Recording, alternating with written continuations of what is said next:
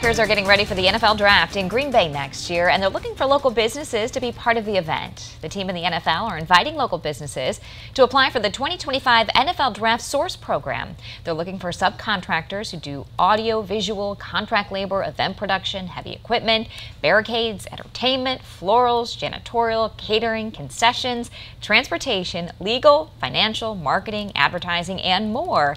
We have a full list and details on how to apply at WKOW.com.